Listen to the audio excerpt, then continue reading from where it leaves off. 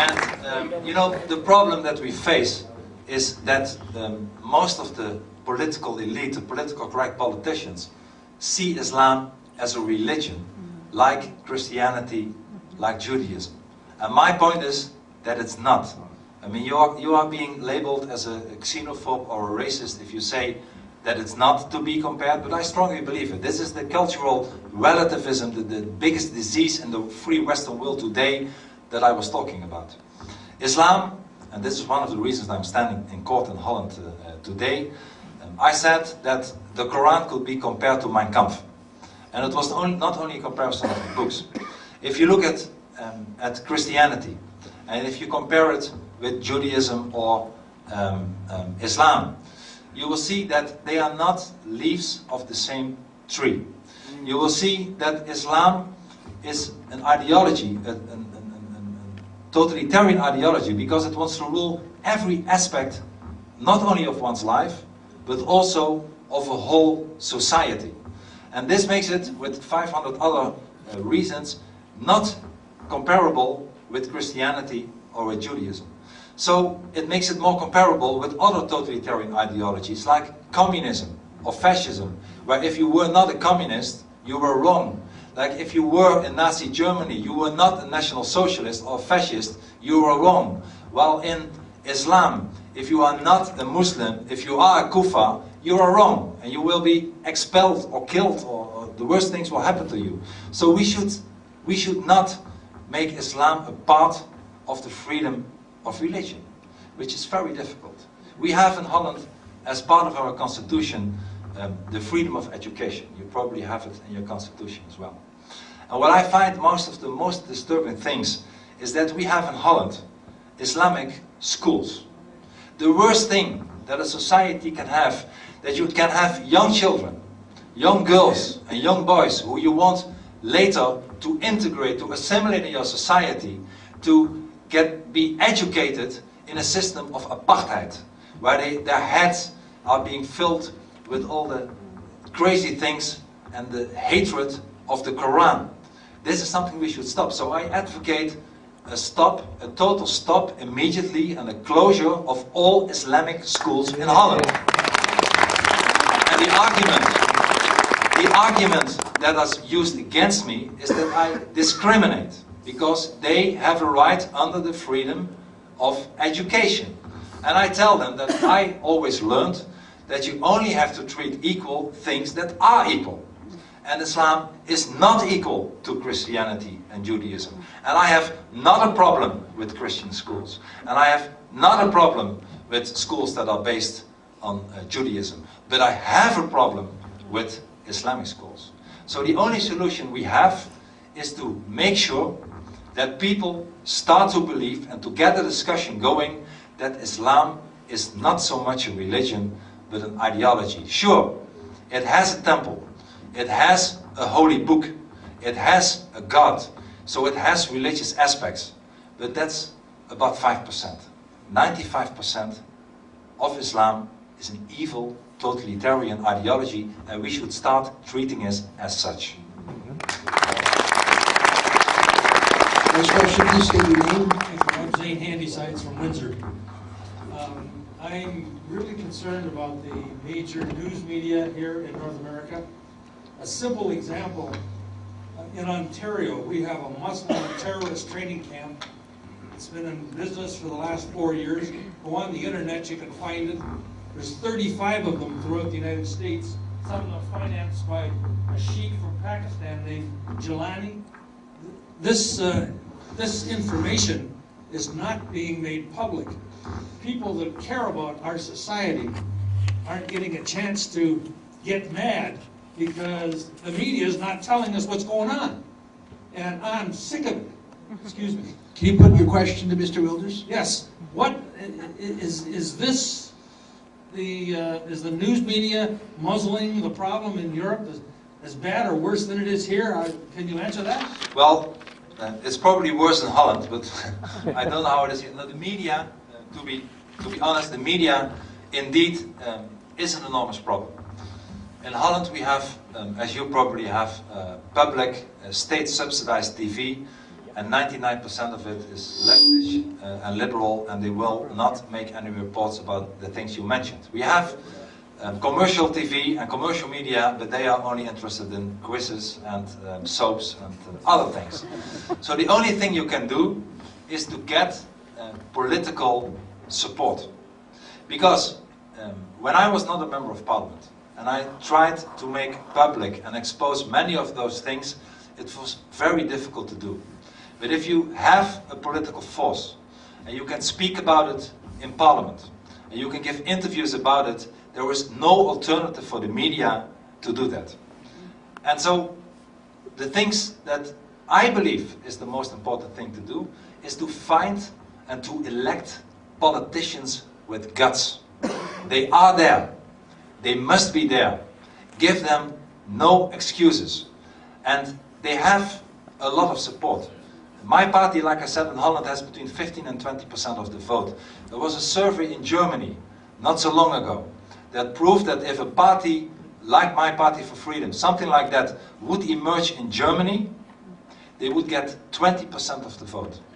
In the United Kingdom, a similar survey showed that if there would be a democratic party, not like the British National Party, which really is a racist party, would start, they would get 20% of the vote. Believe me, people like yourself are in increasingly numbers fed up with what is happening and the fact that it's not exposed and it's being put under the carpet.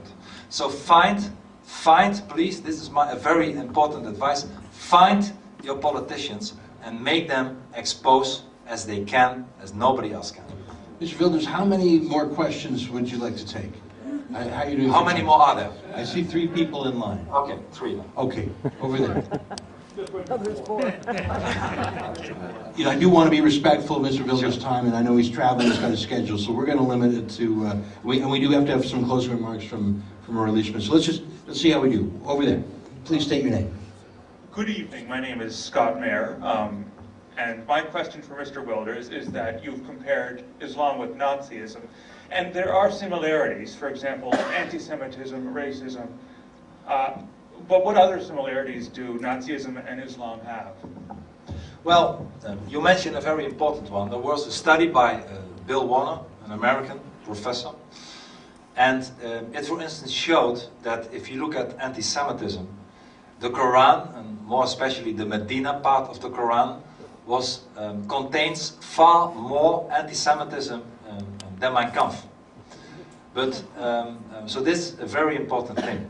But the fact, the point that I want to make with the comparison between those 2 books is that they both represent a totalitarian ideology. And what is a totalitarian ideology? It's an ideology that if you don't adhere to that ideology, you are in big trouble.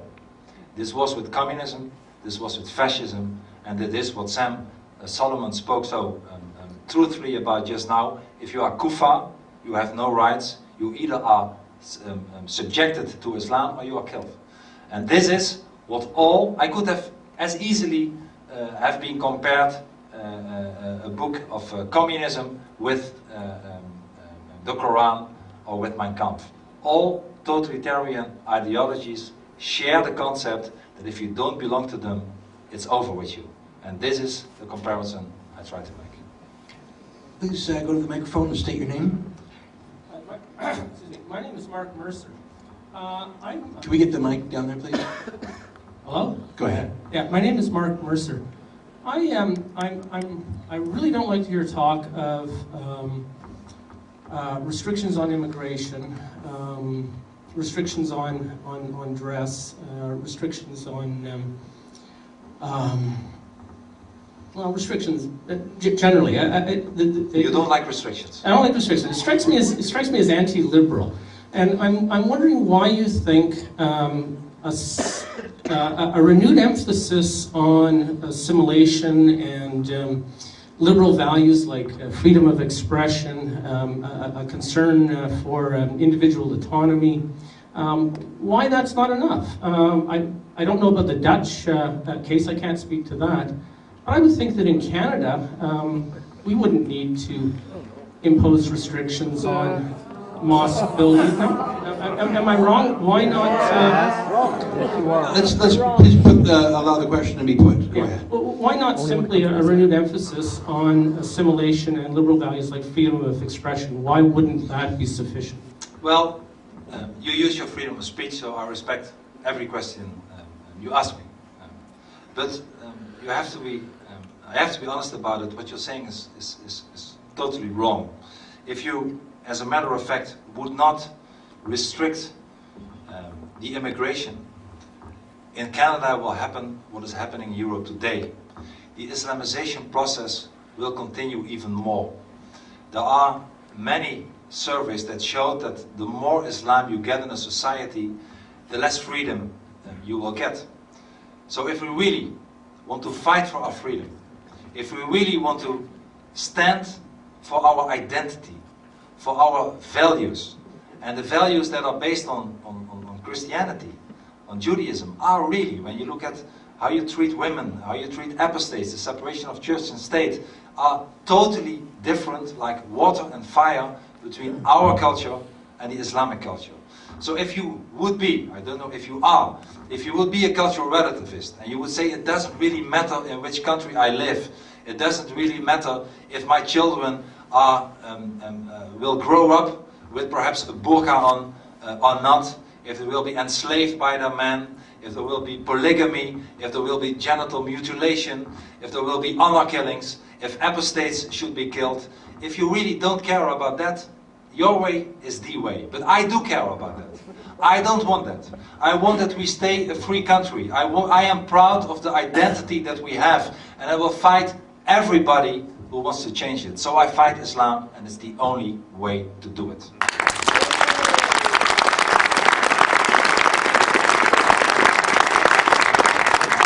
I want to ask one last question myself, and then I'm going to call Rory Leishman to come up and say his final remarks. So, Rory, if you can get ready. I thought there were three of us. We're almost out of time, and I want to be respectful of the time. But if I don't know if Mr. Phillips can stick around. It's almost 9 o'clock, and we did promise to wrap things up. And it's just a very brief question. I have heard in the past that you've called for the Quran itself to be banned, and this is on. Yeah. Do you believe in? Do you still believe that? And how do you reconcile that with your comments about freedom of speech? Yes, that's a very good question. Indeed, I asked, I think it was 3 or 4 years ago in the Dutch Parliament, I put forward a resolution, a motion as we call it, to ban the Quran. And you have to see that, because I'm not in the habit of banning books. It would be on the contrary of, indeed, of freedom of speech, in the Dutch context. Because in the Netherlands, a few decades ago, Mein Kampf was outlawed. And Mein Kampf was outlawed for certain articles of our penal code. And at that time, when the Dutch Supreme Court said that Mein Kampf should only be allowed for in universities for studies and things like that, but not being sold in bookshops anymore, the left and the liberals in Holland applauded that decision. They said, it's such a good thing that this terrible book cannot be sold anymore, because it's a terrible book. So now I thought, well, look if they have any double standards. So I went forward to Parliament and I said, here I have another book. It's even worse than the book that you applauded so much a few decades ago, and you never asked since then to overrule the ban of selling it. So if you don't have any double standards, now you must support me in my resolution to also ban the Quran. But of course, it was total silence in Parliament. Nobody spoke, they only said that I was a crazy guy wanting to ban the Quran. So what I really tried to do, and of course this motion was rejected, and we went on with normal other politic things. But what I tried to do with this proposal was to expose the left that with the same articles that Mein Kampf was banned, they should also support a banning of the Quran, and by not doing so, they proved who they really were.